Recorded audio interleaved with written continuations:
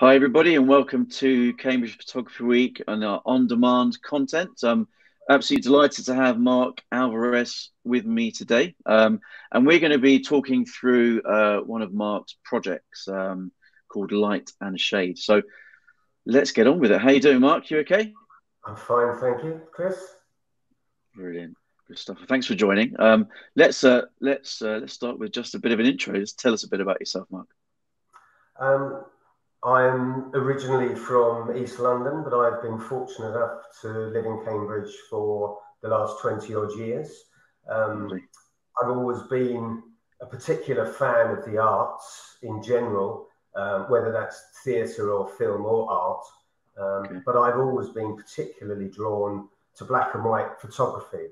Um, I was influenced, I guess, originally by the amazing landscapes of Ansel Adams, but I quite like the sort of French feel from Cartier-Bresson and Robert Doisneau.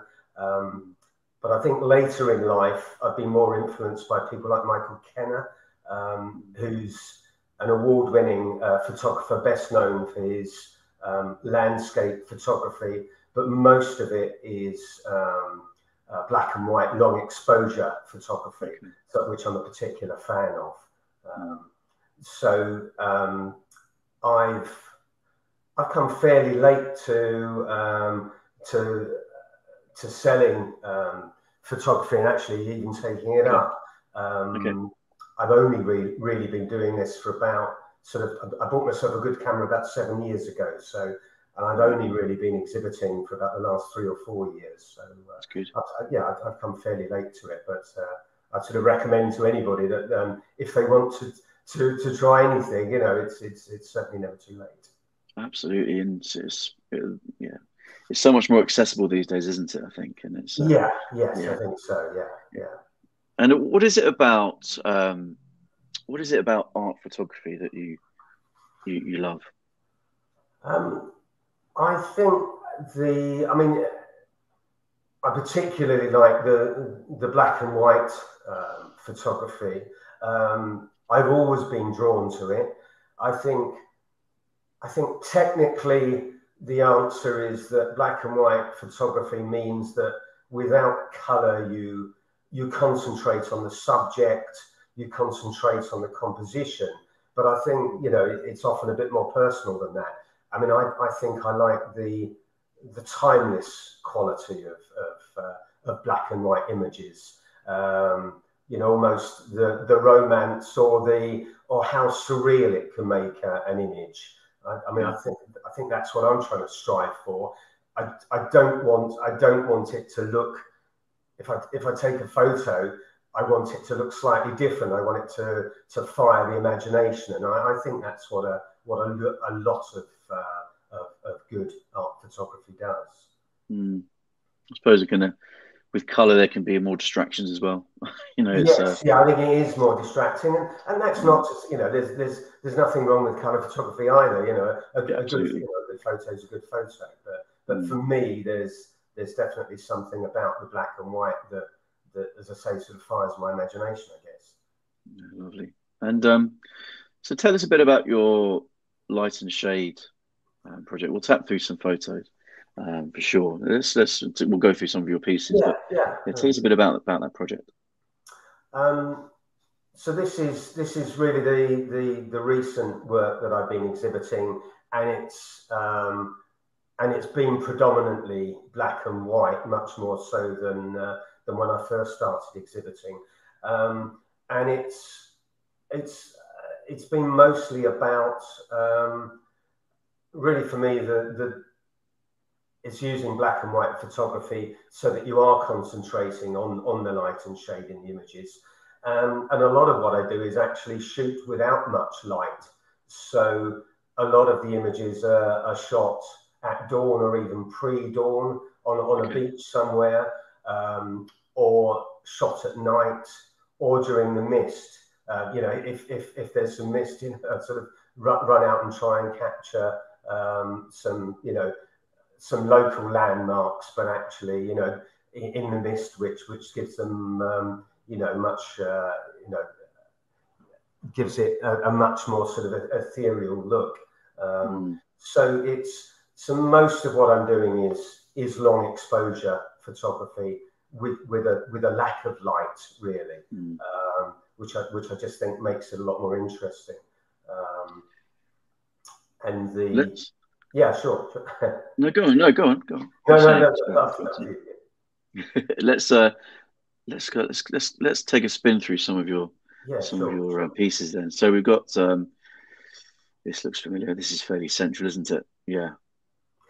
Yeah, this is Sussex Street in central Cambridge, which a lot of people might be familiar with. You've got a fairly typical Cambridge bike with its basket there.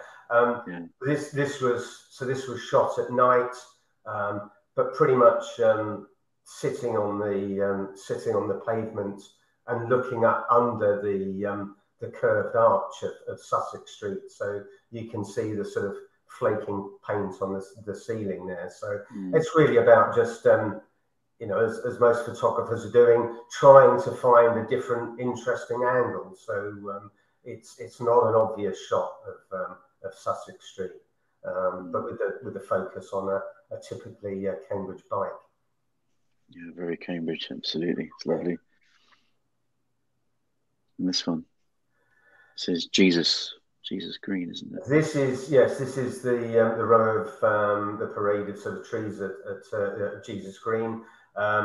This was a couple of years ago, and one of those mornings I woke up and it was quite foggy, and basically grabbed the camera and dashed down there. And this is one of the most popular, I think, images that I've taken. People really seem to love this image.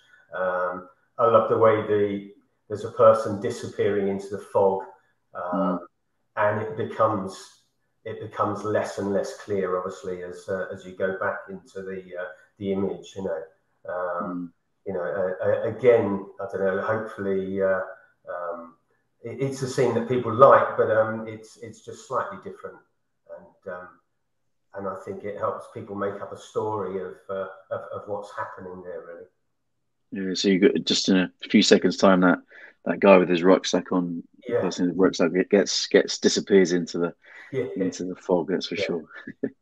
And you actually, I suppose, because you're up near the Grafton Centre, aren't you? So you're fairly close. A quick 20-minute walk into the centre, aren't you? So you're quite reasonably close to stuff, which means you can get up and go quite quickly. Yes, absolutely. Yeah. Literally, all these opportunities are on your doorstep as well, which is fantastic. Yes. And this looks slightly further afield. This one does. This is actually on the Gower Peninsula, and it's a shot near a place called Whiteford, which is fairly south on the Gower Peninsula.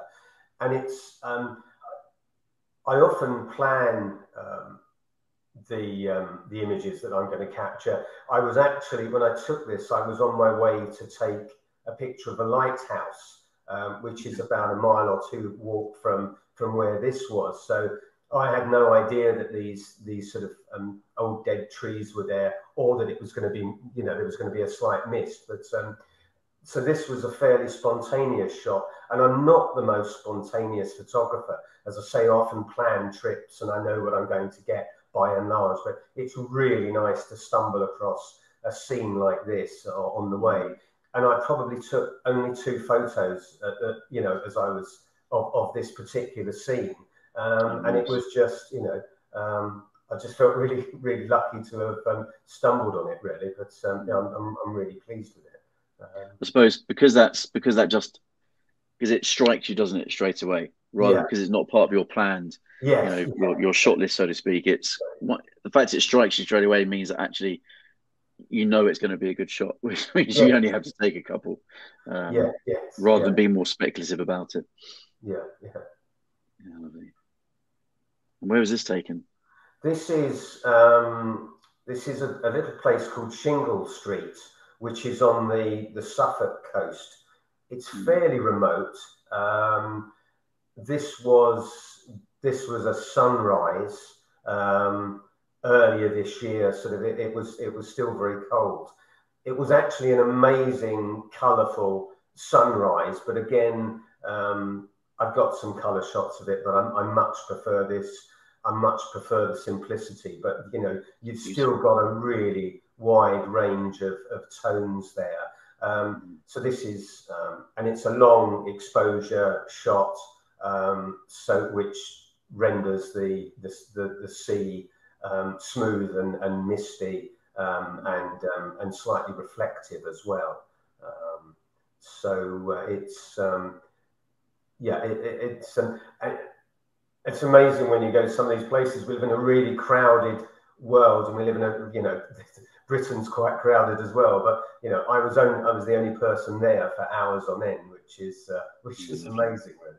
Yeah. Well, it feels very unique in these days, isn't it? Yes, yeah, yeah, it's lovely. This for me, this is a perfect example of how, you know, we talked earlier on about, you know, how, you know, black and white can just like, you get something totally different from a black and white shot, and the way you've treated it as well is just yeah, it's absolutely gorgeous. Well, thank you. And I think these, you know, if you don't know where it is, I think it allows people to, like with all art, to sort of imagine where it is and what it is, and you know, hopefully it brings back sort of memories of of coastal visits for whoever's looking at it.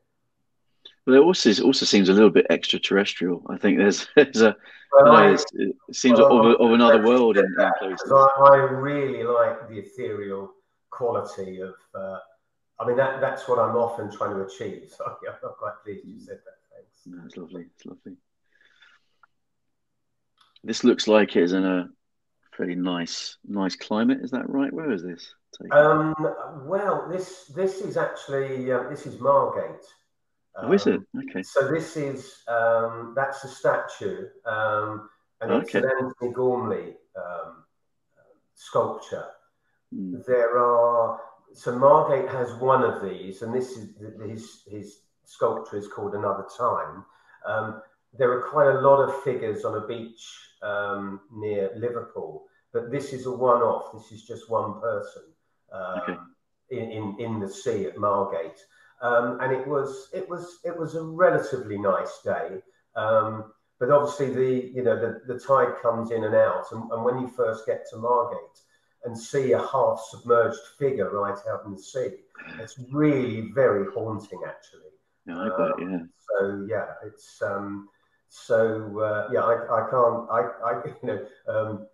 the sculpture's not mine, and lots of people try and get similar shots, but it's. I'm quite pleased with the minimal look of this, and the minimal clouds to the cover there as well. Again, it's a long exposure shot to make the sea very misty and to blur the clouds as well. That does seem to be I think that's why I thought it was maybe, you know, if it was someone told me it was like a Maldives on a cloudy day, I'd say that's right, because that softness of you're taking the harshness out of the water. It just feels soft and feels like it's clear. Perhaps if it was in color photo, but it's really nice. Yeah, I see what you mean. Yeah. So this is one of my favourites, and this is at a place called Dovercourt in Essex, which is near Harwich. It's a 19th century cast iron and timber lighthouse, which isn't used anymore. So it has in slight disrepair, which sort of adds to it.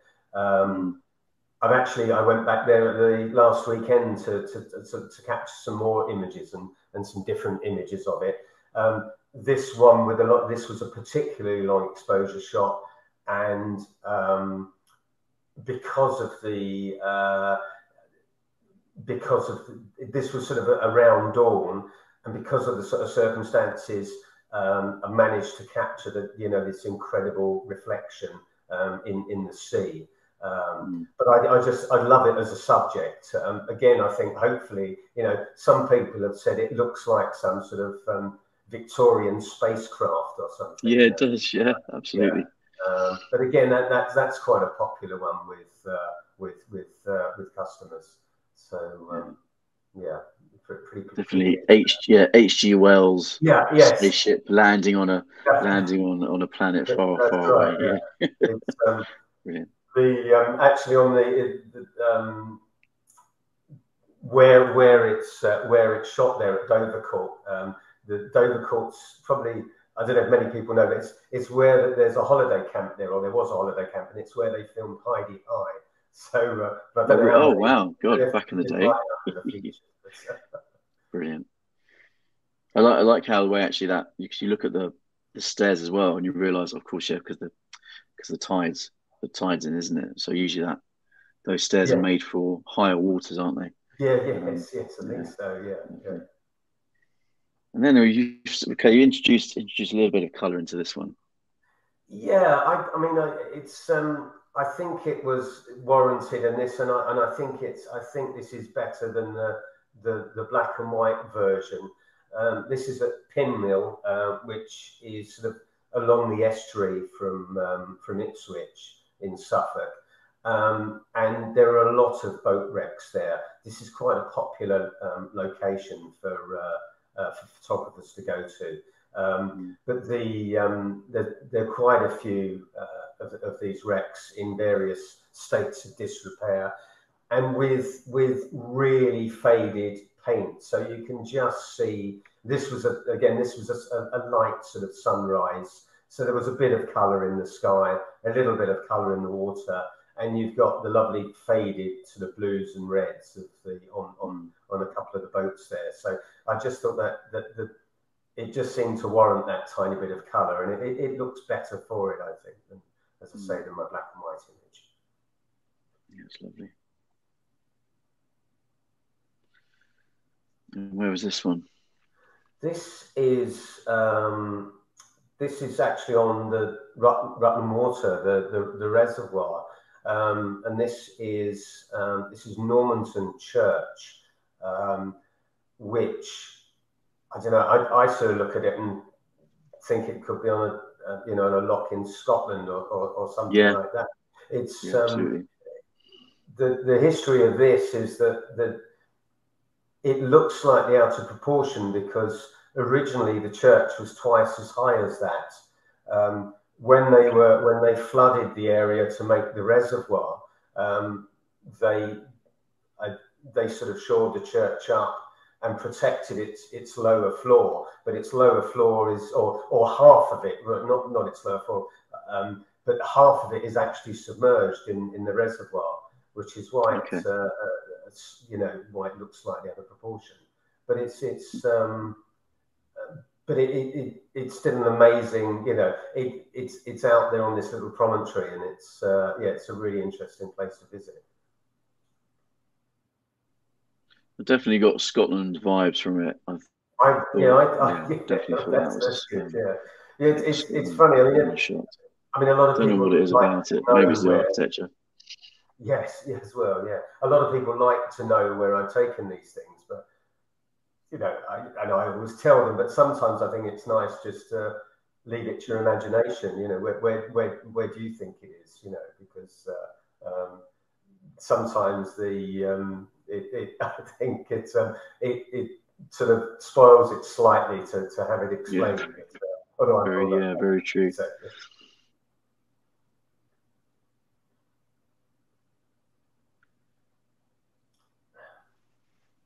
This is great. So tell us about this one. Where was this? Was this in the same place you took? Yeah, absolutely right. So this is Pinmill again. Again, this particular boat is quite popular with photographers, and it's sort of, I think this was a sort of very hazy dawn, long exposure shot. So it isolates the boat a little bit more, and you've got the sort of almost haunting sort of reflection there as well. But very pleased with that, really. Yeah.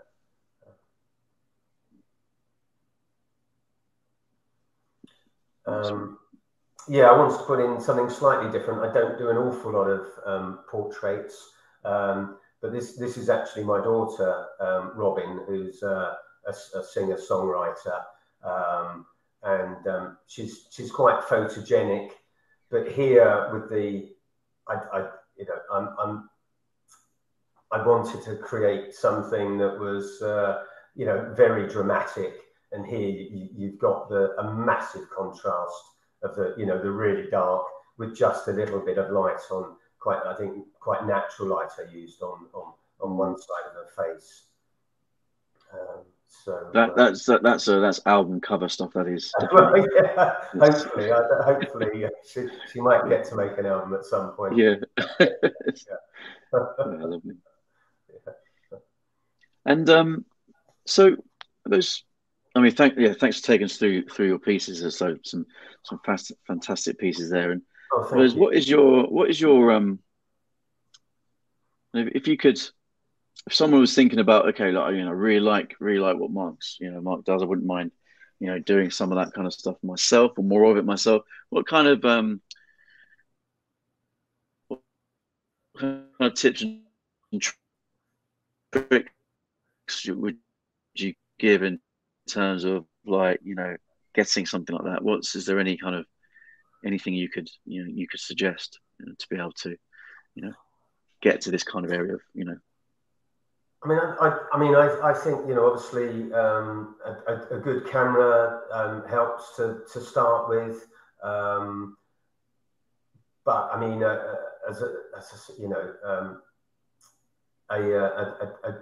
a good shot, a good shot's a good shot, whether it's on your iPhone or. But I mean, with what I'm doing, it does take a relatively good camera, with a little range of lenses and a tripod and that sort of thing, and various good screw-on filters so that you can take the long exposure shots. But I would say just get out there.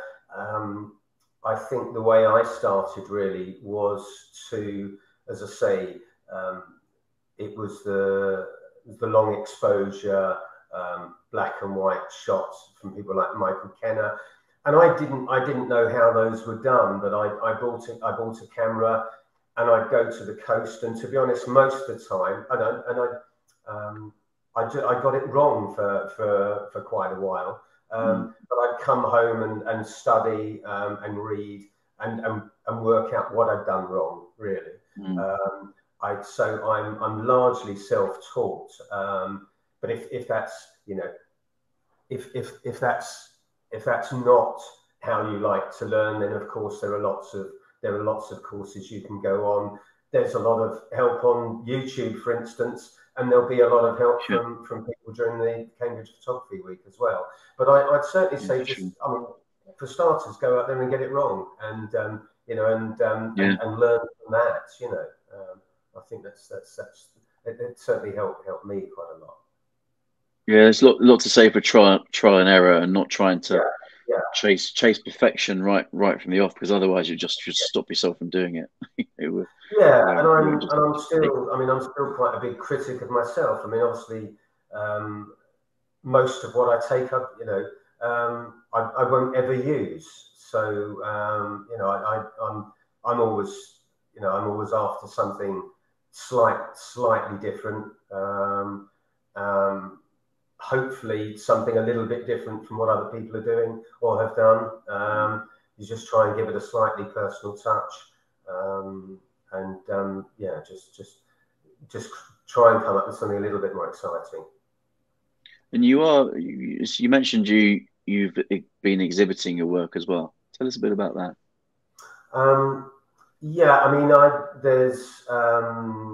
I've largely exhibited through Cambridge Open Studios, which has existed in Cambridge for decades, I think. It's now, I think it has hundreds of exhibitors every year. It's for a small fee. There's a brochure every year, and we open our homes and our studios to the public. for one or up to 4 weekends in July. And it's completely free for the general public just to come in and see your work, buy it if they want to, but they're under no obligation, and you know, and to discuss, you know, discuss what they like or they don't like. So it's a really positive experience, actually. And you know, I'll continue to do that. And some of us also have a smaller open studios towards Christmas as well. Okay. Yeah, lovely. And what we've actually, yeah, we've spoken with, we've also had a conversation with Robin Stemp from Cambridge Open Studios about her exhibiting, you know, her own work. And actually, we'll have Mark will be at the Cambridge Photography Show along with Robin and Robin Stemp and Sarah Rawlinson and Gail Abbott, and they'll be exhibiting some of their work. So make sure to everyone make sure to get down to the Hilton in Cambridge on Downing Street on Saturday, the 8th of October. We have free exhibitor passes, which gives you access to the exhibition and talks. And we are running workshops which cost £20. So get over to cambridgephotographyweek.com and take a look. And Mark, you're also going to be on a panel discussion, aren't you? Where we're delighted to have you join, say, other members of the Cambridge Open Studio, talking about actually setting up your own studio and what you can do to help share your work with the world, or certainly with the closer community in Cambridge. So yeah, really appreciate your time today, Mark. It was great to, you know, talk through some of your shots, and yeah, it's say some beautiful photography there from Cambridge to much further afield. And yeah, we look forward to seeing you on Saturday, the 8th of October. I do too. Thank you very much, Chris. That's been lovely. Thank you.